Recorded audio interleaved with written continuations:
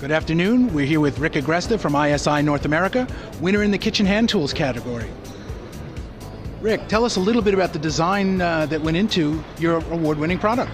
Yes, well, Bill, you know, we have a big business segment in the commercial food service industry as well, and we noticed there was a gap in that industry for locking tongs. The types of tongs that chefs use are strictly bent springs type, and they didn't get to use the advantages of a locking tong.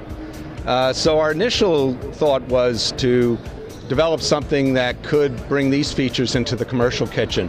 And we worked with NSF, which is the nonprofit organization that certifies products as sanitary for use in commercial kitchens. And we came up with this ingenious solution which got certification to disassemble the tongs. We recognized immediately that this was a benefit to the home consumer as well, because getting your utensils clean makes a lot of sense, and it's the right and healthy thing to do. But we didn't stop there. We said, now we've got a patentable, unique feature. What else can we do to make the tongs really great? And we looked at the work area.